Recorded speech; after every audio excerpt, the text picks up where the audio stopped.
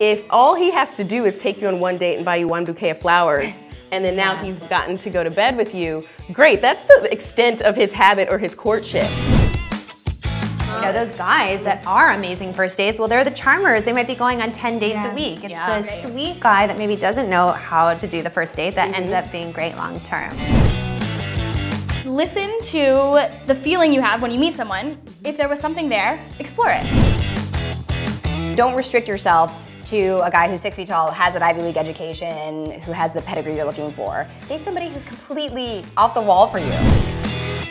And you don't want to go 3 months down the line and say, by the way, I was divorced, because then that person isn't going to trust you. Relationships are a choice. Marriage is a choice. That person is your choice every single day.